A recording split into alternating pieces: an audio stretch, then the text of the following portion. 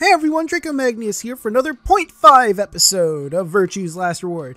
We're here in the treatment room, covering the gold file from said room. Without further ado, let's get started with the treatment pod. An amazing machine that augments an individual's natural ability to heal, strengthens their immune system, accelerates their metabolism, and can cure many otherwise incurable diseases. In addition, it can create personalized medicine. In addition, it can create personalized medicines, perform gene therapy, and even repair the effect of radiation damage. What an incredible machine! Yet it can't cure Radical 6. It is not that incredible if it can't cure Radical 6, you say? Wow, that was poignant. Yes, well, I guess you got a point. But don't worry. It also has a function called Cold Sleep. Cold Sleep uses CAS, freezing, to freeze the entire body without damaging it.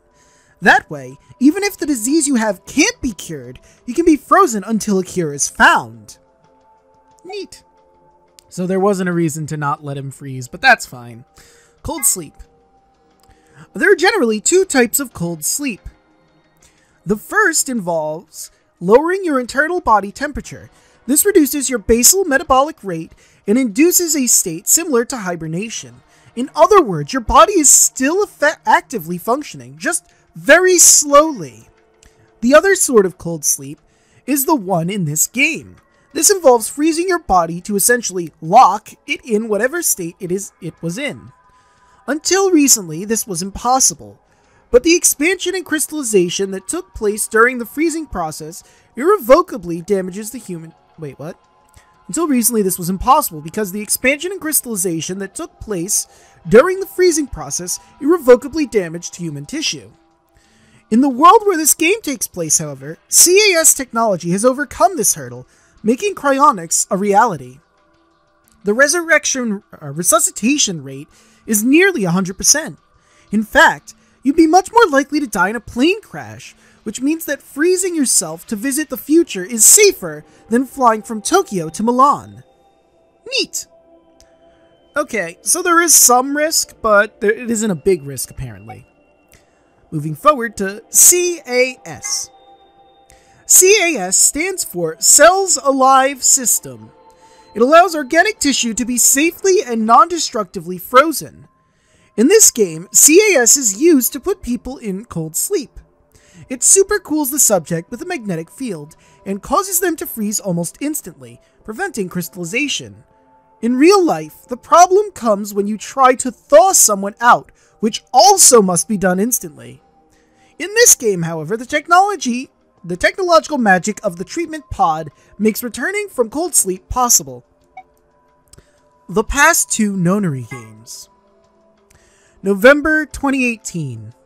16 children were reported missing. In actuality, 18 children were taken, but 2 were never reported. The person in charge was someone we will refer to as H. The purpose of this game was to conduct experiments on morphic resonance, with the children as test subjects. I won't go into the specifics here, but the short version is that this was the first nonary game. November 1st, 2027. A total of 9 people participated in this session. They were abducted just as the children had been, but this time, H was not in charge of the game.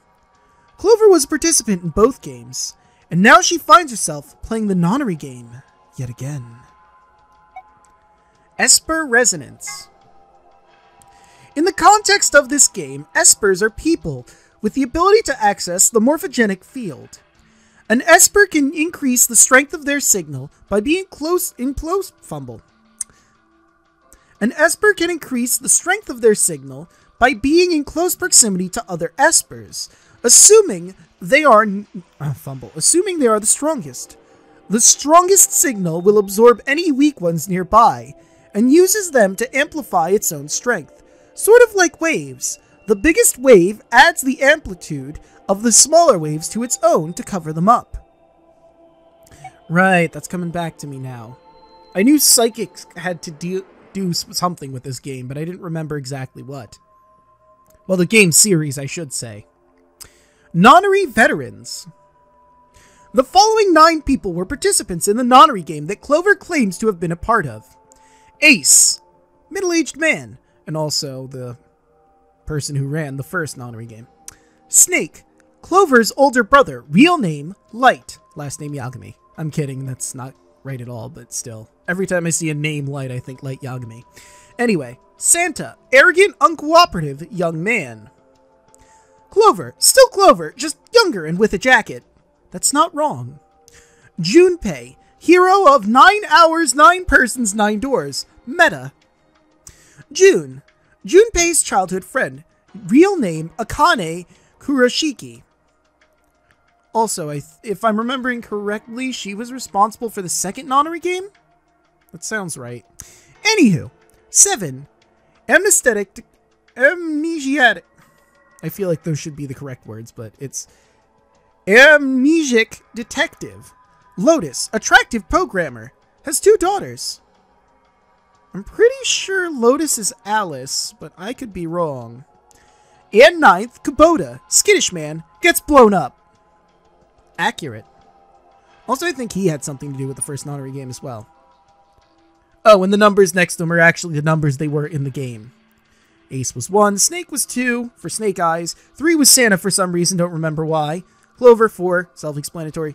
Junpei is 5. Actually, no, I don't think there was a reason. Junpei is his actual name. And June kind of just, you know, ruined that for him by saying his name in front of everyone. June is the 6th month, so that's where that comes from. 7, self-explanatory. Lotus is 8. I forget exactly why. I feel like lotus flowers have 8 petals, but that could be me being wrong. And Kubota didn't give a shit about any of that and blew himself up at the beginning. Because he's an asshole. Anyway, last but certainly not least, we have neostigmine. A type of carbamate. Carbamate? A type of carbamate compound which acts as a reversible... Oh boy. Acetylcloninsterase inhibitor, allowing the parasympathetic nerve, exciting the parasympathetic nerve. This allows it to counteract the effects of the muscle relaxant tribocurine. This can be delivered with an injection gun like the one you see here. So that's how we live after dying in one of the different timelines. Okay. Well, it's a good thing we figured that out. But with that, ladies and gentlemen, we end this 0.5 episode here. Sorry about all the fumbles. See you guys in the actual episode.